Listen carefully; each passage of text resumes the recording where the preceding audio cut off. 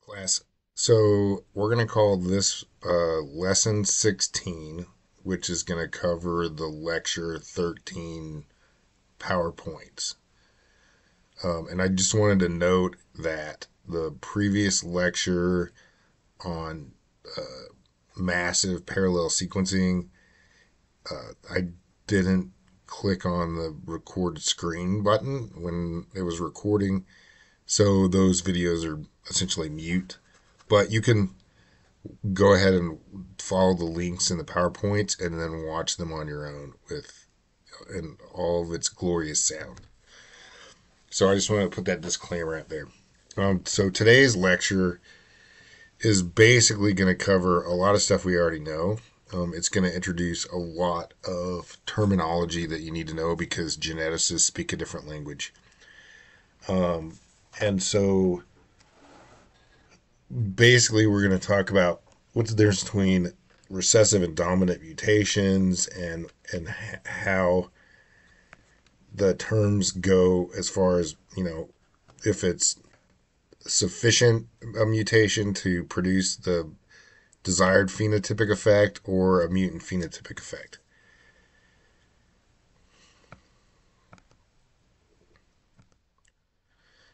Okay, so this is nothing really new. We know that we have phenotypes, and let's say that this is representing the chromosomes.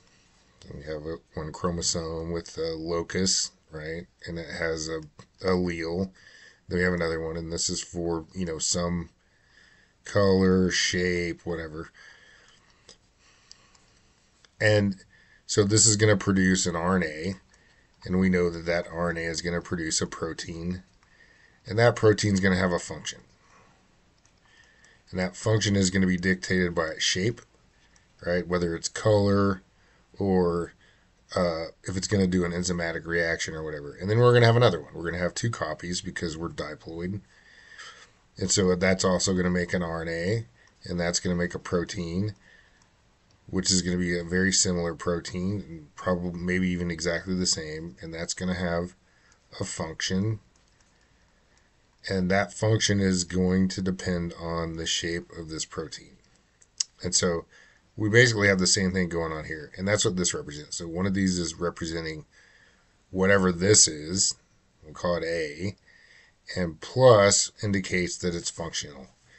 And then this one also means it's functional. So we have two copies of a functional, and we call this wild type. So, we talked about this in Mendel's flowers. They're purple.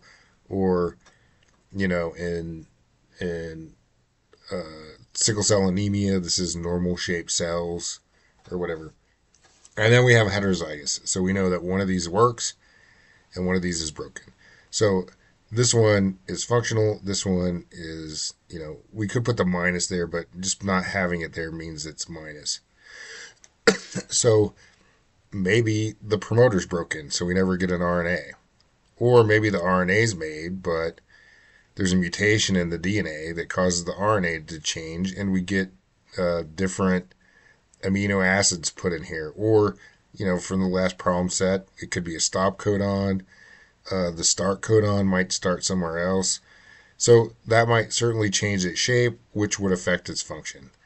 So for any one of these steps could be broken, and it doesn't really matter because in the end, this enzyme or this protein, I guess it could be any protein, like collagen, is broken. And that's what this is signifying here. And in this case, we have both that are broken. So one is normal, right? And the heterozygote, so the one is normal and one is broken. And in these, they're both broken. So we don't get any protein made, and so therefore we get the mutant phenotype. So you probably essentially know this, and it's nothing new. So let's talk a little bit about how this works. So there's a disease called PKU. It's phenylketonuria, and it's caused by a recessive mutation in a gene called PAH. So here's PAH that's on this chromosome, Here's the locus, and it produces a enzyme called phenylalanine hydroxylase. And so in the original slide, if you looked at it as a slideshow, this wouldn't be here. So it's making phenylalanine hydroxylase normally.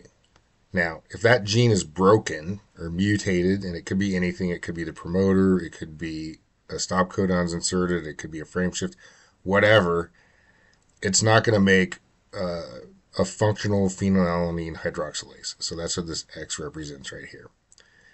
What phenylalanine hydroxylase does is it does exactly what the name says. So it takes phenylalanine,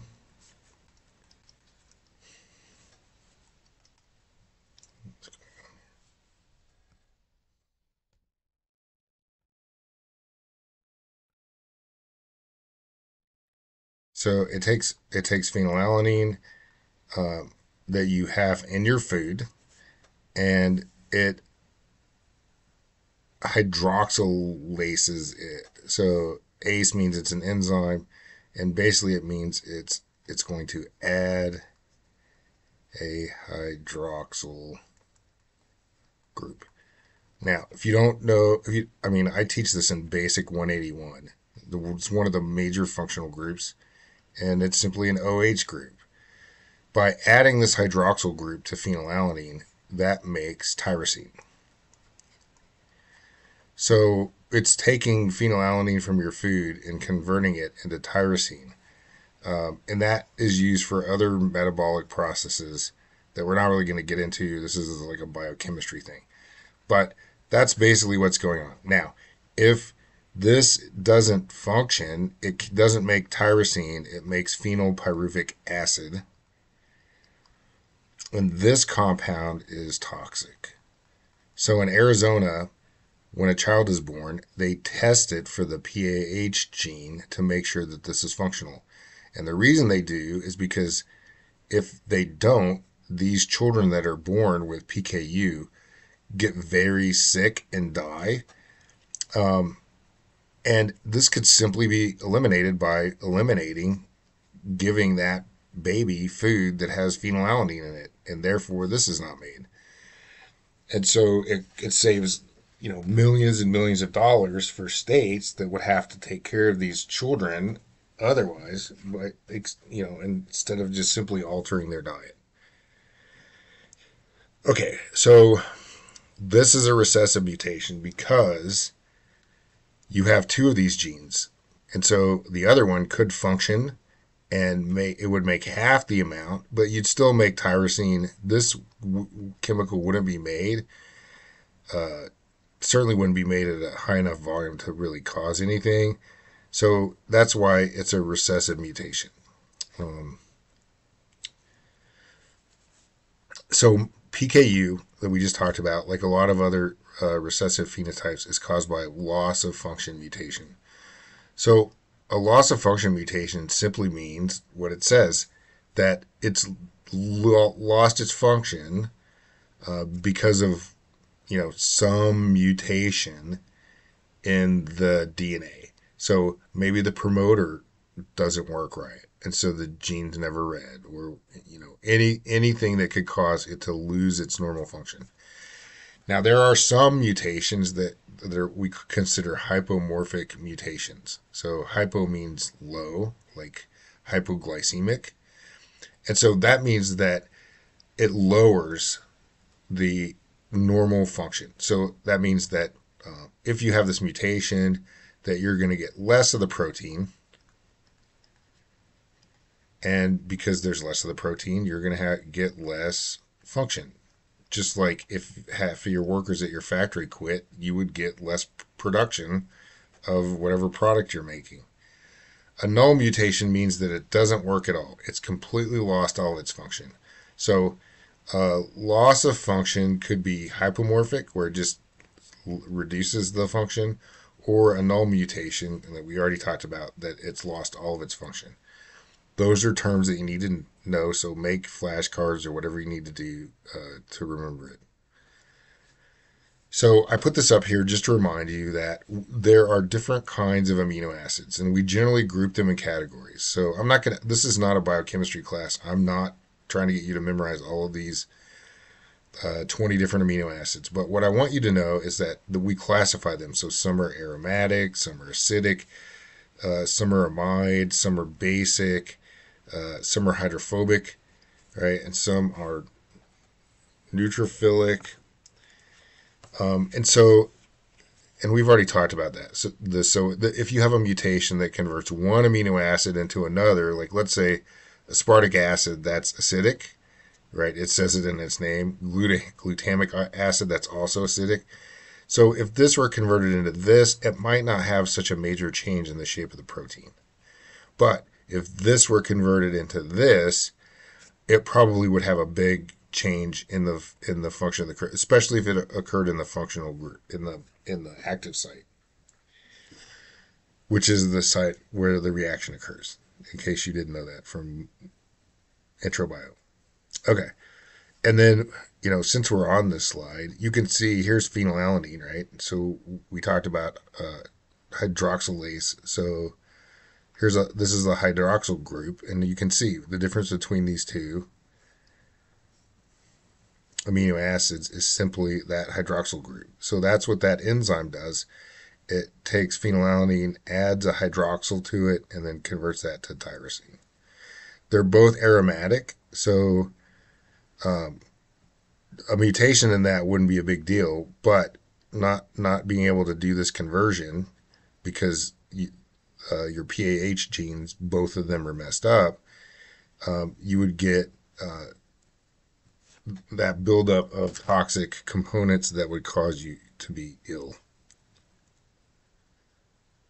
Okay, so again, I'm not asking you to memorize the amino acid table. I'm not even asking you to categorize them. If you take biochemistry, you'll have to do that, but this isn't a biochemistry class, it's genetics. All right, so a null mutation that causes PKU, and this simply is just showing you what the mutation is. So normally normally PH gene normally, so that's what plus means, it's normal. It makes phenylalanine hydroxylase, which we all have seen, adds a OH group to phenylalanine to make it tyrosine. So this is the nucleotide sequence. This is the amino acid sequence. You guys are familiar with this. And here we've have it converted into a stop codon. And so it truncates this. And so we have this transition, this single transition causes a nonsense mutation, which causes that to have a loss of function. And then just so you can see, this is what we're talking about. So this is amino acid 261. That converts arginine, which is the single letter character.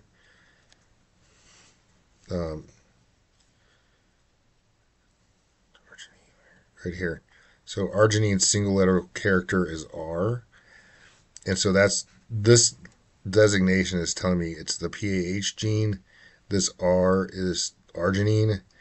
And then 261 tells me it's at amino acid number 261.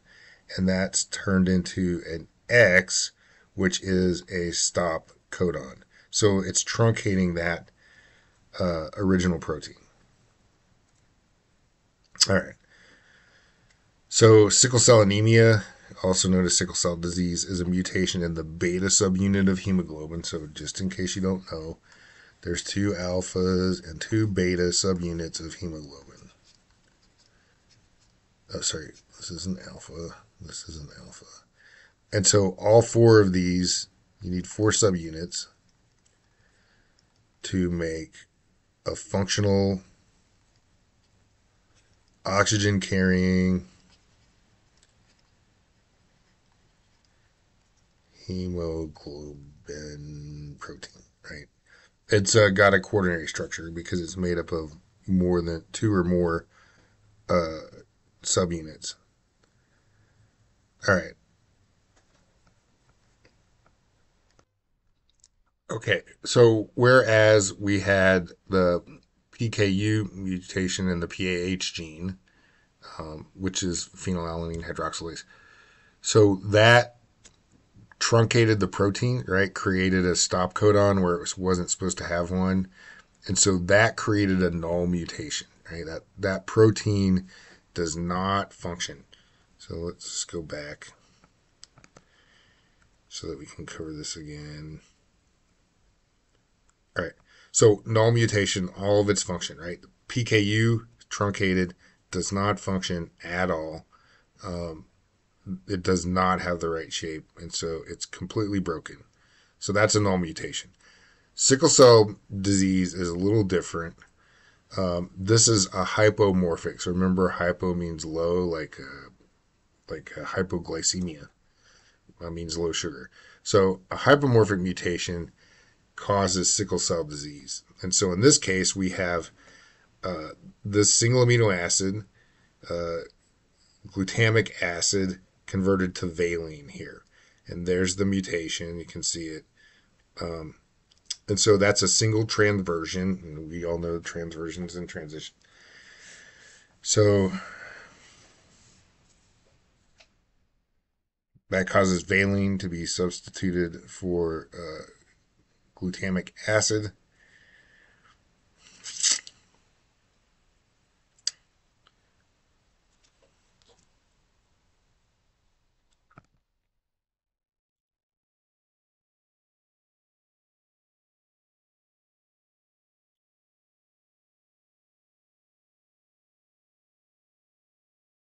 So what that does is it changes the shape just enough to cause the hemoglobin to not be able to bind oxygen that well. And so you can kind of think of it as a balloon. So when you have oxygen bound in there, it's kind of blown up and it's nice and round shaped. But if it doesn't have a high enough oxygen load, then it will collapse. And that causes the cell to have a sickle shape. So this is the normal allele designated as A. Um, and this is the mutated allele, which is designated as S for sickle cell.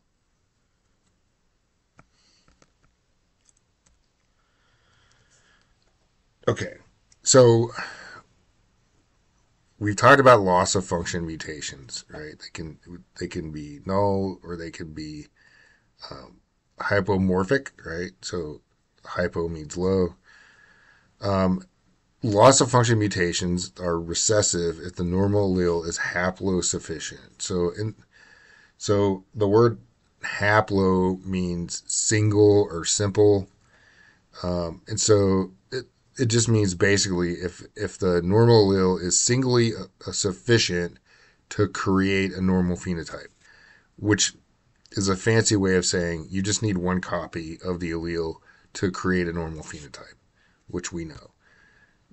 But this is how geneticists talk, so you need to know what this word means. Okay, so we have this makes a functional product. We've kind of already gone over this. So, I don't want to beat a dead horse. So this is going to be a normal protein. This one's going to be non-functional. But we get the normal phenotype because it's haplosufficient. We only need half, or whatever is being produced is enough to produce the normal phenotype. And in this case, can you guess what it would be called? It would be well, it it wouldn't be haploinsufficient. That would be haploinsufficient if the heterozygote wasn't enough to rescue it. So that would be a dominant phenotype. All right. So here's a dominant mutation where we have two normal alleles cause a normal phenotype, but only one mutant allele, broken allele, causes the mutant. And then here we also have the mutant phenotype. So this would be considered haploinsufficient because it's singly insufficient to rescue to the wild or normal phenotype.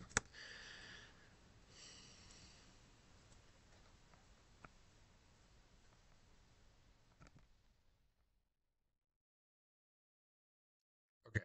So we've talked about loss of function mutations. We've talked about them as being null or hypomorphic. we've talked about them as being haplosufficient or haploinsufficient. And so, and we've given examples of them. So this is an example of a loss of function. So the mutation causes the protein to not be functional in mice and their coat color. So mice that are homozygous.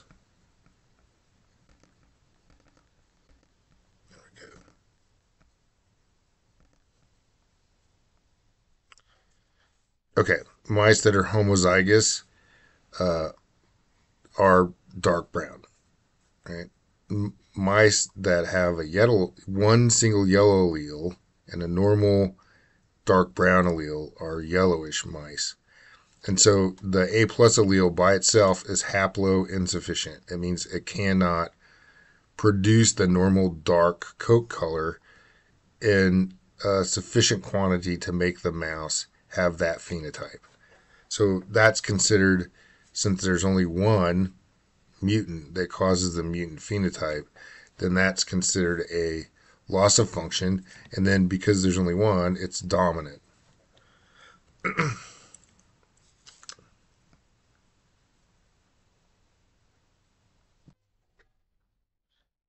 So here's an example of haploinsufficiency, right? So when we haplo is single, right? It's singly insufficient. In other words, the heterozygote is not does not make a sufficient amount where the protein isn't sufficiently functional to rescue the wild type or normal phenotype. So let's talk a little bit about LDL. So hopefully in intro bio you talked about cholesterol because we and this should have been in a lipid chapter. I mean, almost every intro biology book is going to have a chapter on macromolecules, and cholesterol is almost always covered in the lipid chapter.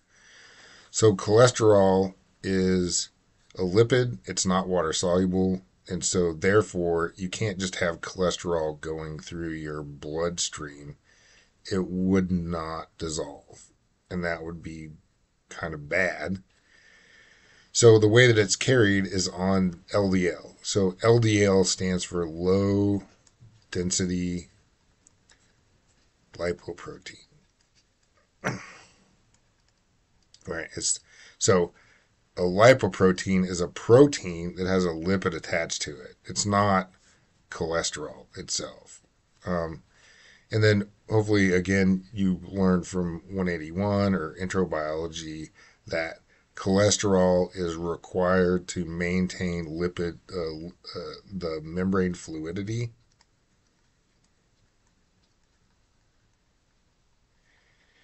Because when it gets cold outside, fats get harder. And when it gets warm, they get more liquidy. And so you have channels in all of your cells and they transport specific things. So if this gets harder, it would be like squishing a door frame. You might not fit through it anymore. Or if it gets too loose, it might open the door too much and let anything in. And then it wouldn't be able to maintain homeostasis. So your membrane has to stay a constant fluidity of about the consistency of vegetable oil that you'd find on the shelf at Walmart. And to change that, you like plants can change their fatty acid tails. So just another reminder of lipids. So we have triglycerides, and those have 3 fatty acid tails. Right? These are not water soluble. This is a glycerol head. And so we can bend these tails, plants can, by adding a double bond in there. So we add a double bond in there, it makes it kinked, and it spreads it out so it makes it more liquid.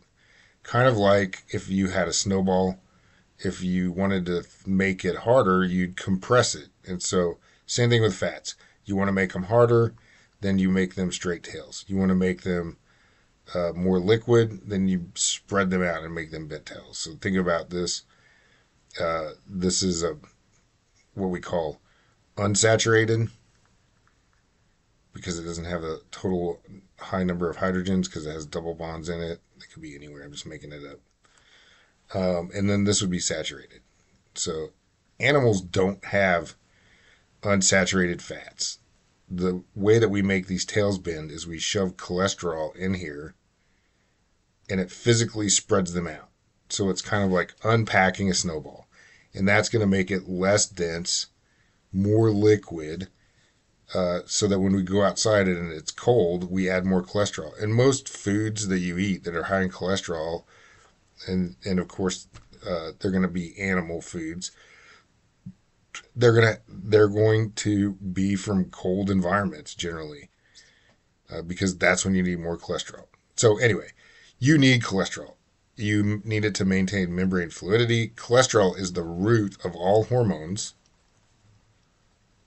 So we're talking about estrogen, testosterone, any androgen, steroids, glucocorticoid, anti-inflammatory, all of those.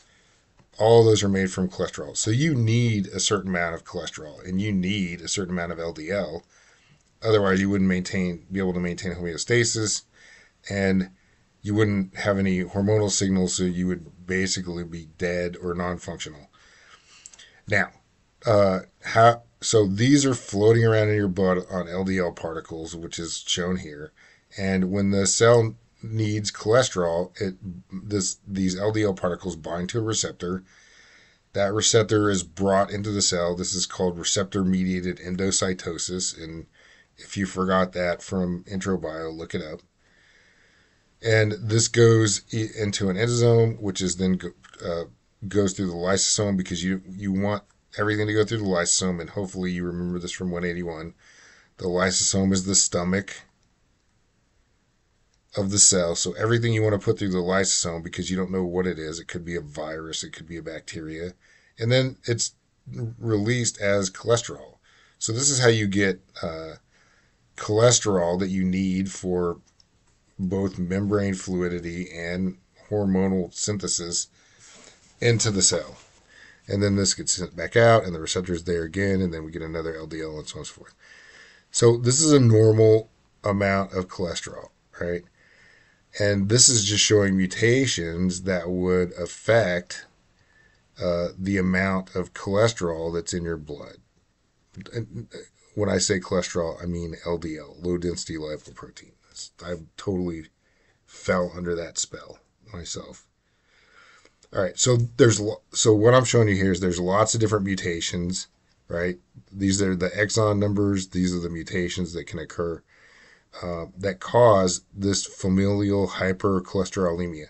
Hyper means high, right? Like a hyperactive kid. And then cholesterolemia means LDL, right? High cholesterol.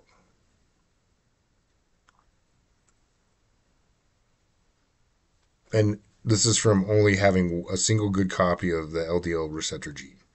So the receptor here, right? If you only have one copy, then you can only bring in half the amount of LDL. And so if you're only bringing half the amount of LDL, you would expect the LDL in your blood to go up, right? Because it's not going into your cell. It's kind of like having low amounts of insulin are going to increase the amounts of sugar in your blood, because insulin brings sugar into the cell, out of your blood.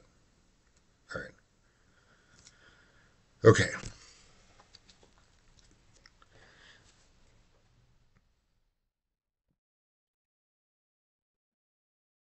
So the next kind of mutation we're going to talk about is a dominant negative mutation. Sometimes these are referred to as spoiler mutations, because generally this mutation interferes with the normal functioning protein. And the way that it does this is that it binds. So let's say, we talked about hemoglobin.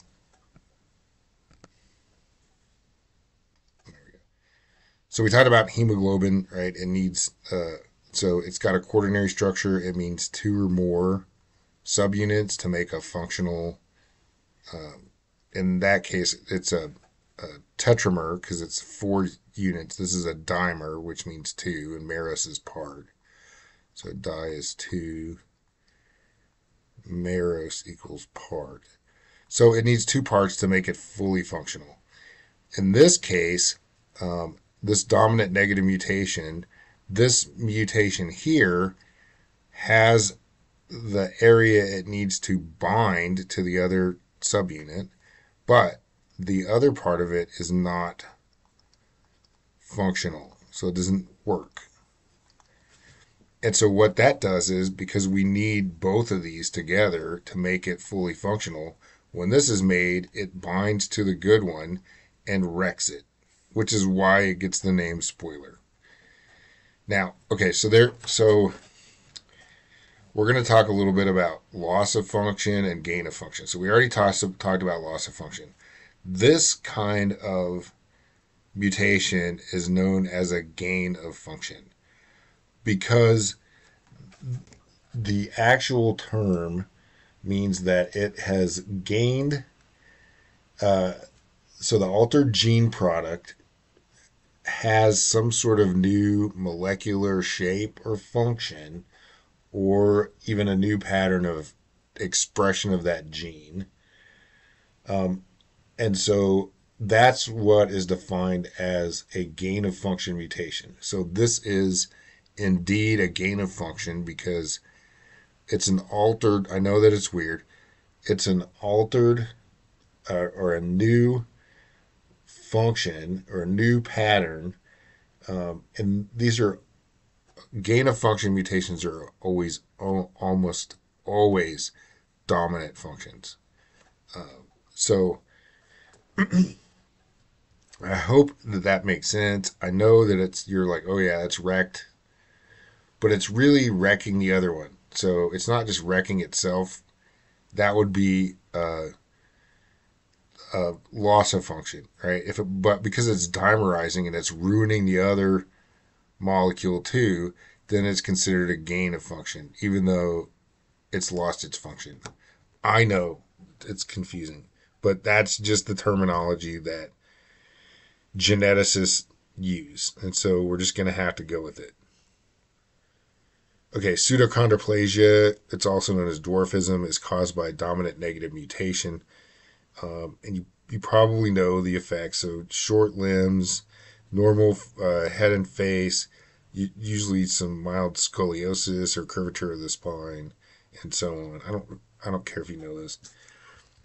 So this is how this functions. And so we have a protein called a COMP protein, which is cartilage oligomeric matrix protein. And so the COMP protein is made up, just like we just talked about, of different subunits. In this case, it's a pentamer, so it's made up of 5, and it shows you that right there in that red circle. So here's the COMP protein. It has 5 subunits, and so this produces cartilage matrix, right? So here's some cartilage, and that's expressed out. So normally the COMP protein would be able to leave the cell that produces cartilage.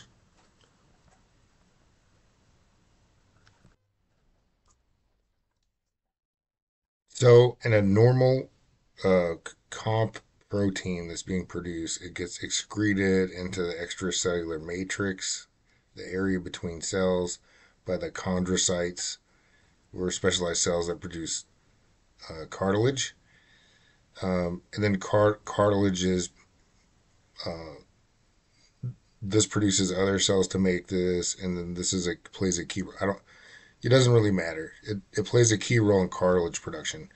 And so what happens in this mutation is that this COMP protein is misshapen, so it cannot go through the cell and be exported, and therefore it doesn't end up in the extracellular matrix. These cells get filled with COMP protein, and then eventually they die.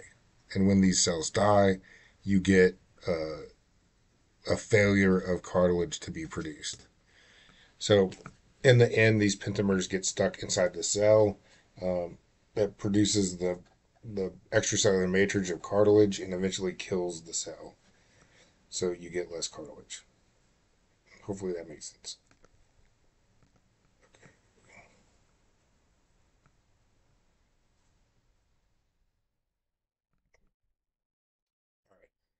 So here's some dominant mutations that show a gain of function.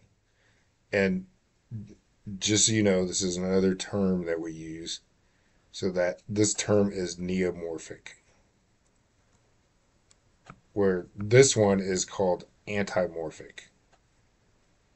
So this is neo is new, right? New morph, new type. So this is a dominant mutation that shows a gain of function. Again, you would think that it's not really a gain of function, but remember the definition of gain of function. So here we have a gene called antennapedia. And antennapedia is involved in the fruit fly Drosophila development. And we're going to talk about this when we get to developmental genetics. But there's a crazy mutation that fruit fly biologists recognize quite early in studying the genetics of fruit flies. And what happens in this mutation, and this is why it's called antennapedia. So antenna and pedia, right? Like a podiatrist is foot. So basically, this name means that you have a foot antenna foot mutant. So here we have a normal antenna. Here we have a foot that replaces an antenna. And so that is called antennapedia. This is a dominant mutation that causes the flies to grow legs where the antenna normally would be. And so, because this is an acquiring of a new function, it's called neomorphic, new type. All right. So, this is the antennapedia complex. There's a lot of genes involved here, and I don't care that you know this immediately. I'm just trying to go over examples of different dominant gain of function mutations.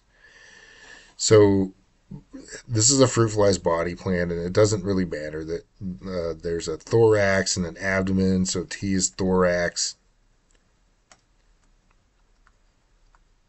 It does not like me writing on this. A is abdomen.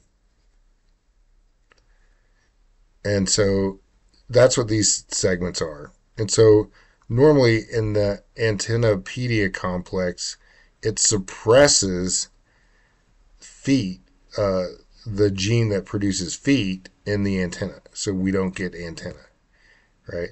So T2, normally expressed in the thoracic area 2, is active in the head. So normally this gene would be suppressed. Now it's active. So therefore we have the gain of function because it's normally suppressed. And in that instance, the fly ends up getting a leg that would normally grow there if it wasn't being suppressed by the antennapedia gene.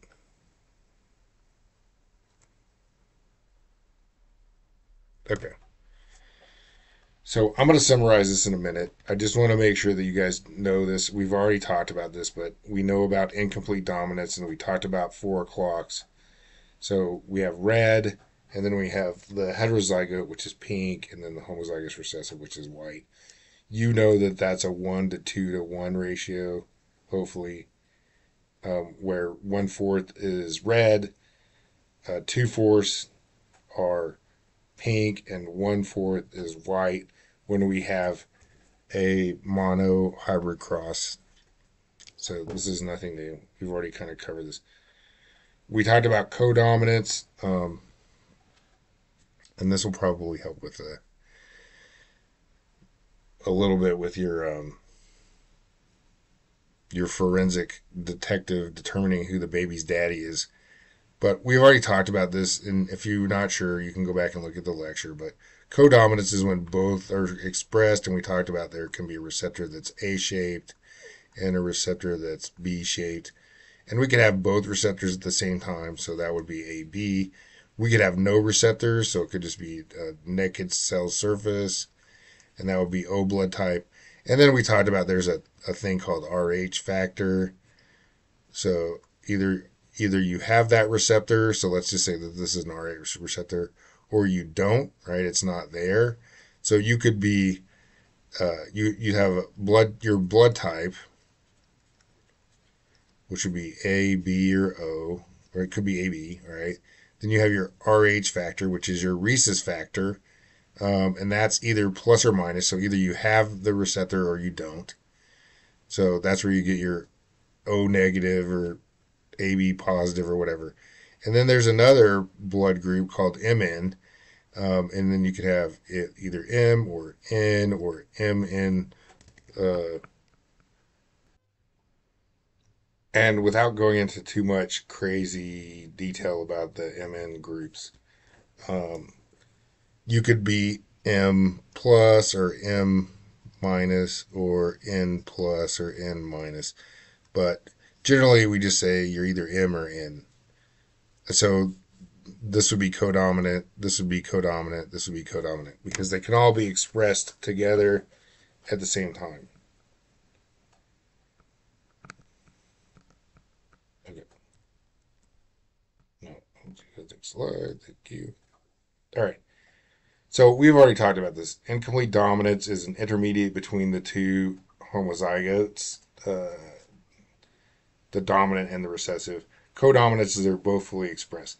Now, if you got down to the molecular level, this would be a completely gray area, but we're talking about on an actual like phenotypic level that we could see or detect in an easy way.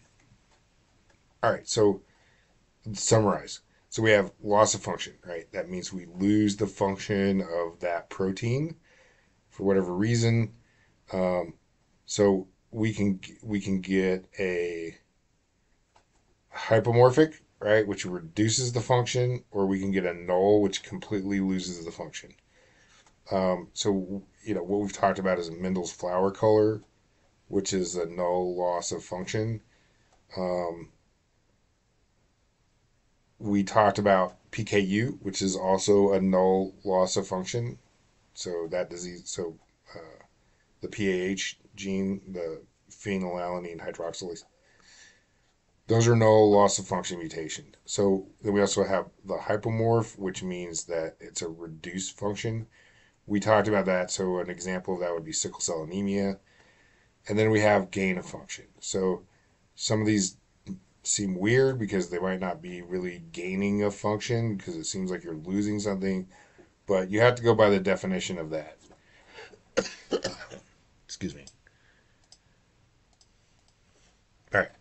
So we have an increase in the protein's function, which is hypermorphic, gain of function. And that's a protein that interferes with the wild type protein function. So, uh, like pseudochondroplasia, it's an antimorphic dominant negative mutation. So in this case, it's an antimorph and it's dominant negative. So remember, dominant negatives are spoilers that we talked about in pseudochondroplasia with the comp. And it's antimorphic because an antimorph, although it's really relatively rare, is dominant and opposite or opposing to the wild type function. So it's like an anti-hero or whatever. And then we have a neomorph, and a neomorph, it produces a active product with a new different function, something that the wild type allele doesn't do. And so these are kind of a little confusing, but hopefully you can sit down and go over these individually from the lecture, and then correspondingly sort them into categories. So we have gain of function, loss of function, and then we have hypermorph, so that means that there's more product being made. We have antimorph, which means that it's a dominant negative spoiler. Um, and so that's going to reduce, sorry,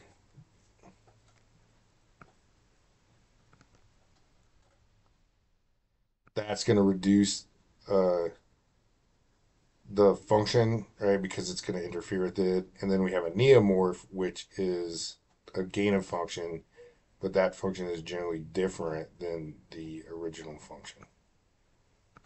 Okay.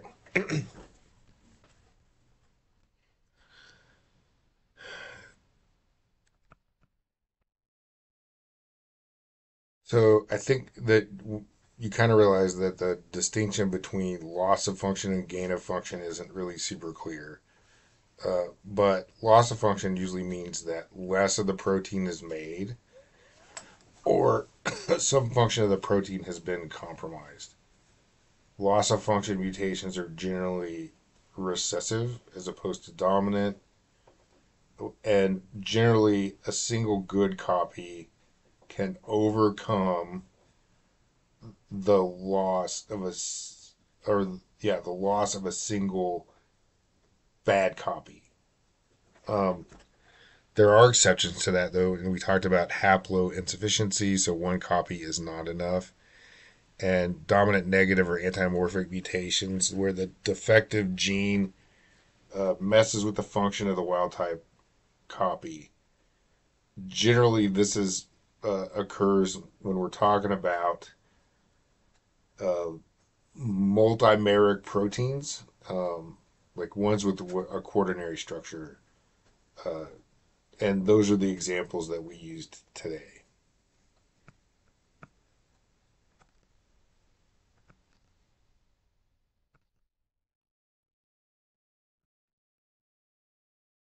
I'm way ahead of this. Okay.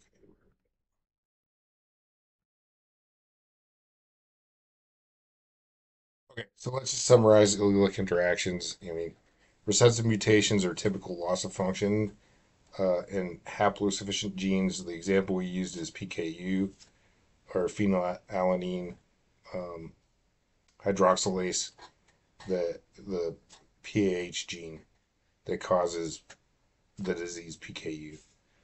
Fully dominant mutations are often loss of function mutations in haploinsufficient genes. So we talked about mice color and familial hypercholesterolemia. Fully dominant mutations can also involve a gain of function. So we talked about antennapedia, where the feet are replacing antennas in the fruit fly, or a dominant negative effect on the function of a normal allele. And we talked about pseudochondroplasia or dwarfism, and that caused by that pentamer comp protein. A mutation showing incomplete dominance has a partial phenotypic effect in heterozygotes, right? And a much larger effect in homozygotes, which is, we talked about, it's incomplete dominance, right? So we have the red, pink, and white flowers. Codominant alleles show a full phenotypic effect independently of the effects of other alleles. So the example that we've already used and we've used again is the blood groups. All right.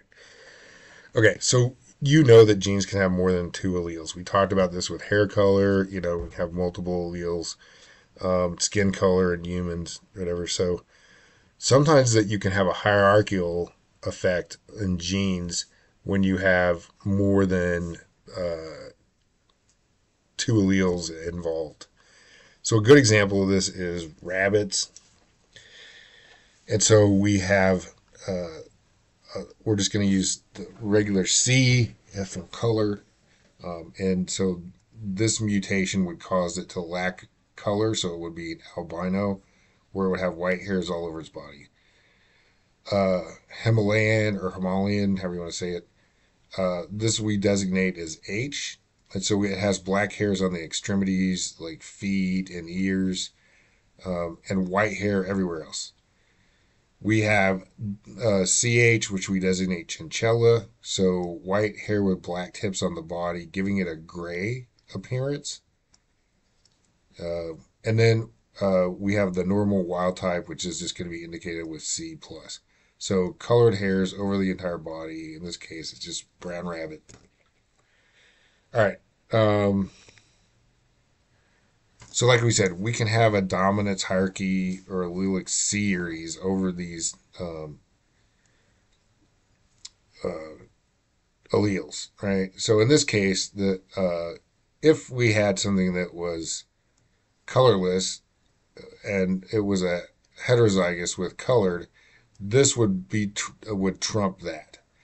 If we had something that was this and this, then this one trumps the chinchilla trumps the homolian, right? And so we have this dominance hierarchy that tells you what the outcome of these rabbits are going to be. So here we have C plus and C, that's going to be wild type. C plus and CH, right? C plus is dominant, so it's still going to be wild type. C plus and H, it's going to be wild type. So this allele trumps every other allele that it has as heterozygote here. And of course, C plus and C plus is also going to be wild type. So here we have a heterozygote that's chinchilla, and this, right, this is going to be dominant over this one, so it's going to be lightly chinchilla. I mean, we'll just call it chinchilla. I'm not going to get really this distinctive, but to kind of give you an idea. And then we have chinchilla and Himalayan, so light chinchilla with black tips. But in this example, we're going to kind of forget about this like sort of blending thing, and we're just going to say, okay, this supersedes this and this and this. Okay, we talked about pleiotropy, and so this is just a review. So remember, pleiotropy means that a single mutation has multiple phenotypic effects. And PKU, the PAH gene that we just talked about, it produces melanin, and so that can affect your skin color as well. So if you're homozygous recessive for PKU, you have light colored hair and blue eyes because this pathway is broken down.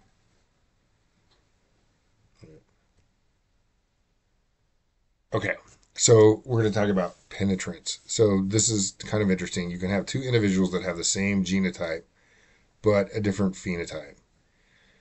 And so penetrance is simply the proportion of individuals with a certain genotype that shows the phenotype associated with it. And you can have incomplete penetrance. Whoops.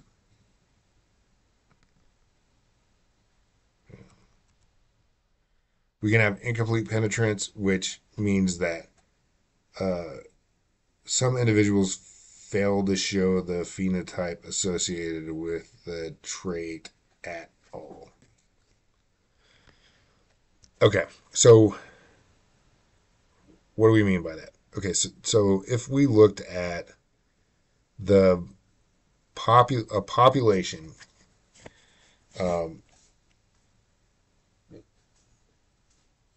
let's say this population W, and we're just going to say it's an A allele, right? So let's say that we have big A, big A, big A, little a, little a, little a, right? And so in this case, you would expect that most individuals would show the phenotypic variation, right? That their phenotype would be different than wild type because they're homozygous recessive, right?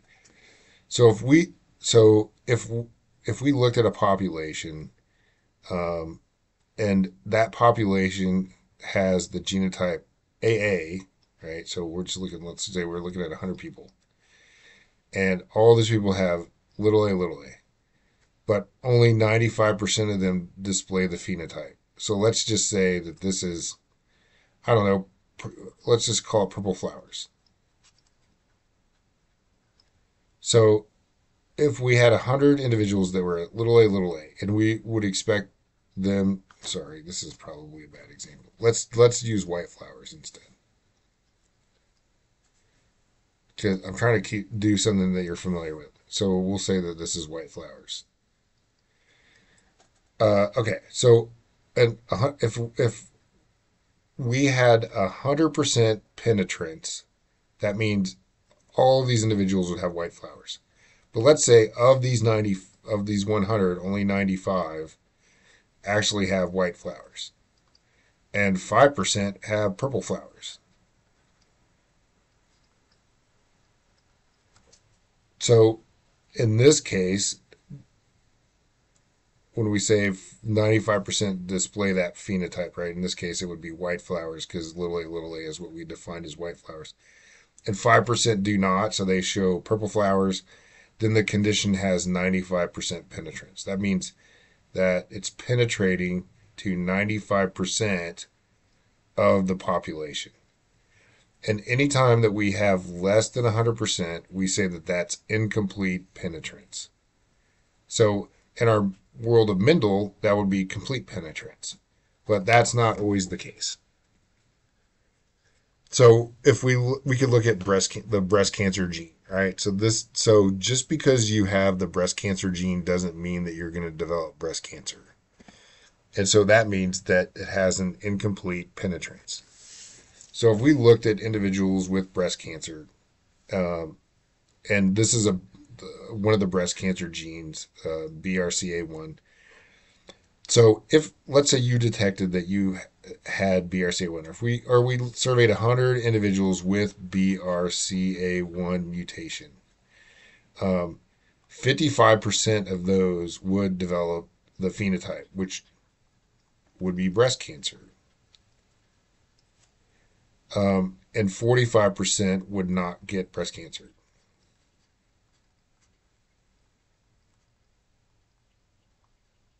Well, then the penetrance of this is 55% for BRCA1. And you'd have to be heterozygous for this. So it would be like little b if you want to use that nomenclature. All right, so let's say so just that there's a correlation between breast cancer and ovarian cancer. And this is why Angelina Jolie had a mastectomy and also a hysterectomy at the same time, so that she wouldn't get ovarian cancer because she's homozygous for the BRCA1 mutation. So anyway, if we looked at this for ovarian cancer, 39% of people with BRCA1 would develop ovarian cancer. Remember, this is homozygous recessive. So that would mean that 61% would not.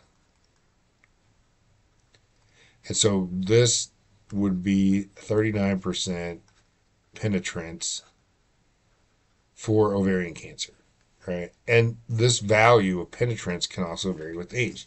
The older you are, the higher the penetrance for this, because you're accumulating more mutations, right?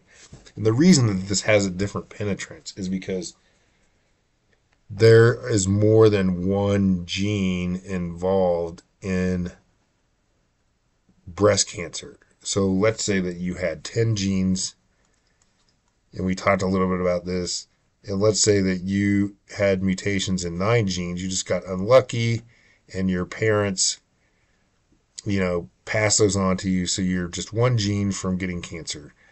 And you already have the BRCA1. But let's say the gene that's functional is BRCA2, and this is the one that needs to get mutated to give you breast cancer. So let's say you smoked a lot of cigarettes. Maybe a twin or somebody else didn't. Well, you would get breast cancer, because you've increased your probability of getting a mutation in this gene, which is one of the 10 genes that leads you on the pathway. Or maybe you just got unlucky and your DNA made a mistake when it replicated and caused this mutation in this, so you got breast cancer. But regardless, you're going to have different individuals in a population that are going to get mutations in this and not, and some of them are going to express the phenotype. And that's how we get variable penetrance in a population.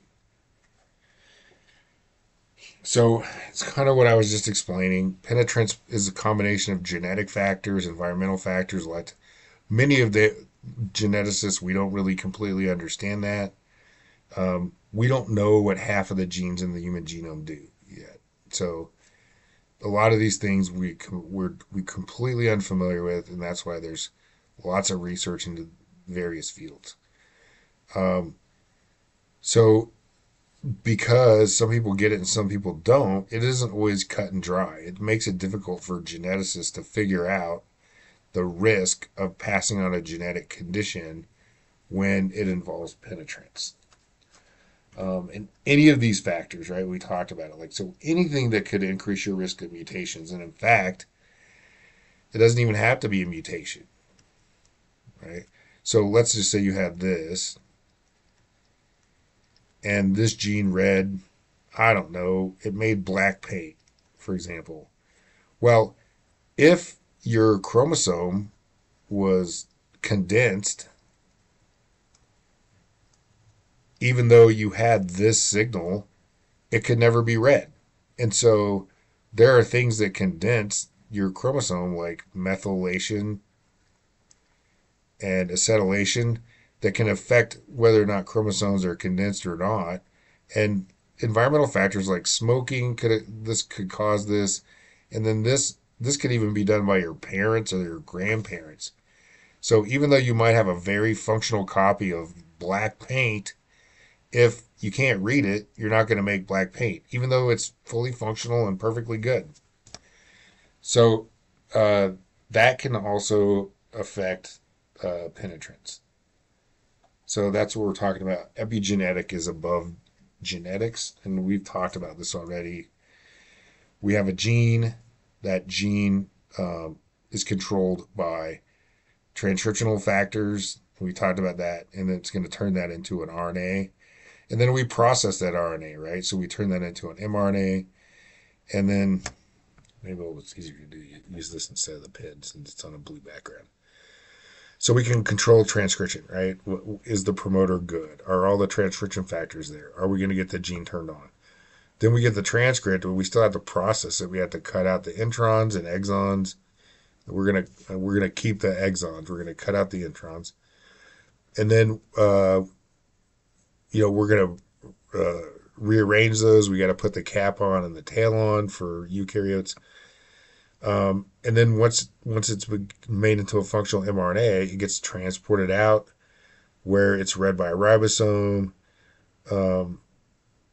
There are different translational controls that can affect this if it's translated right. Once it's translated, it gets folded into a protein. Maybe it gets phosphorylated, and so it makes it active. Maybe it's not phosphorylated, so it's inactive.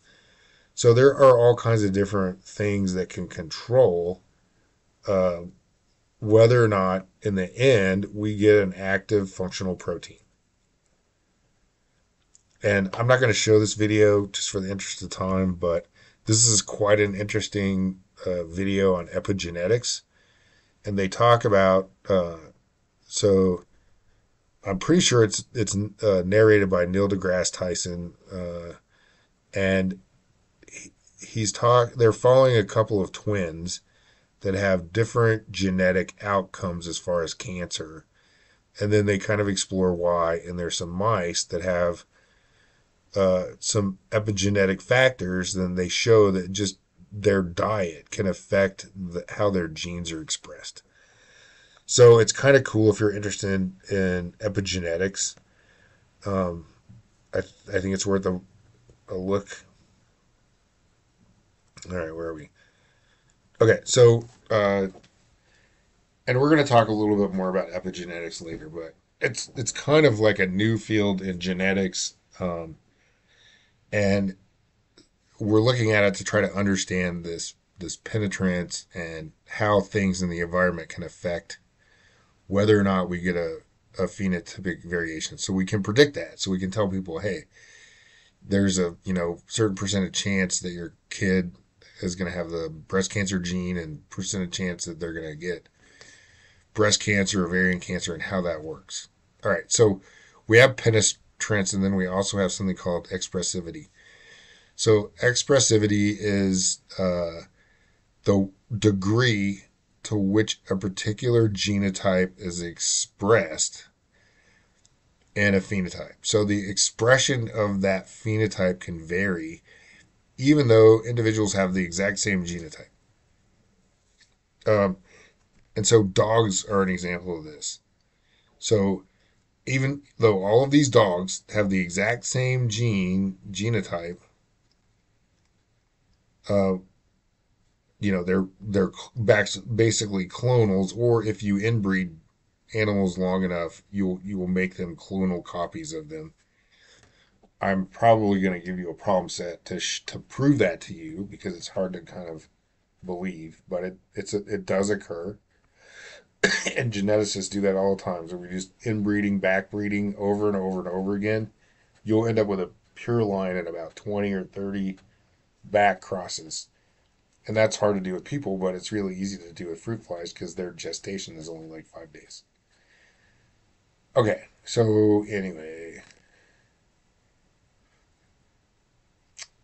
So unlike penetrance, expressivity describes the variation in individuals, not the variability among a population, like we talked about with breast cancer. So, all right, so let's just talk about some examples of this. So we know what incomplete penetrance is, and we know how to calculate that. But what is variable expressivity? And so let's look at a study of individuals. There's 42 individuals that have a dominant allele that causes polydactyly. So polydactyly is extra digits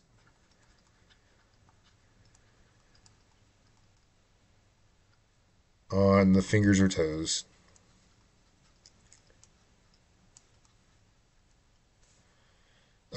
So they have this dominant allele, right? Let's just say it's this. So let's just say, well, let me make it P. So let's say it's P. So if you have big P, you're gonna have you're polydactylous.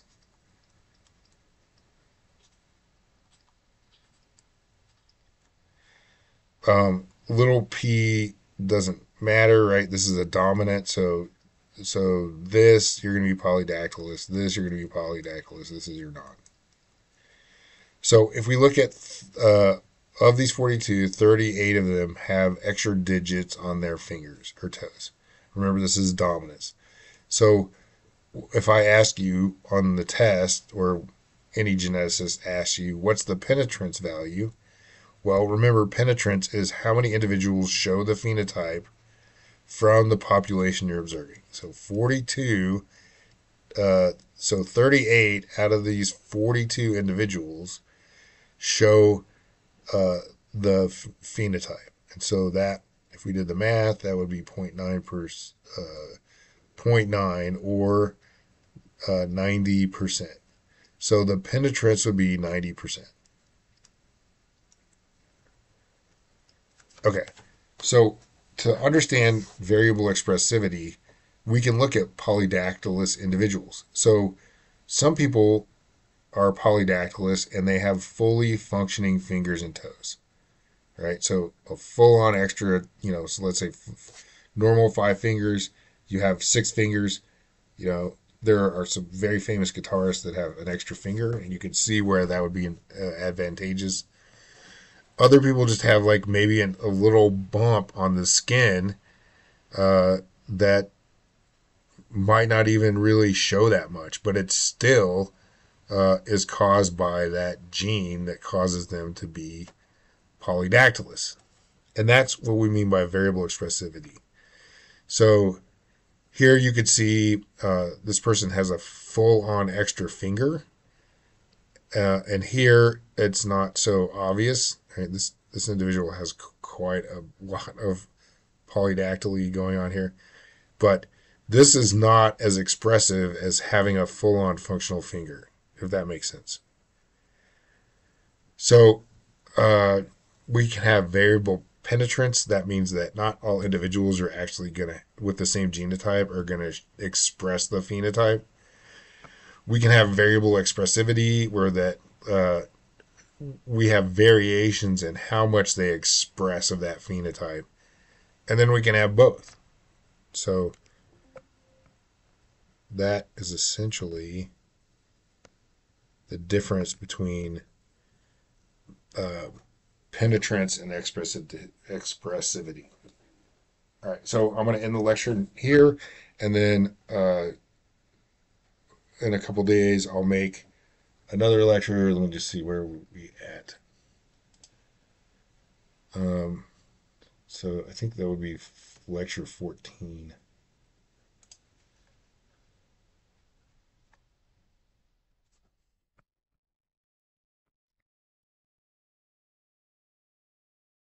So there are two more lectures that are covered on the next exam. And so that is going to be the PowerPoint 14, which is population genetics, and then 15, which is quantitative genetics. So I'm going to post those two lectures uh, probably this week. And then I'm also going to post another problem set when your other problem set is due. So that will be problem set 5, which will cover uh, the chapters that we haven't, which is the lecture 13, 14, and 15, which is the one we just did. And then I'll also post a quiz on those 3 chapters as well. And that will cover everything for your second exam. Um, and that'll give you a little over 2 weeks to finish all that. So anyway, that's the game plan. Um, and then I'll post another video soon. If you have any questions, email me, come to office hours, whatever.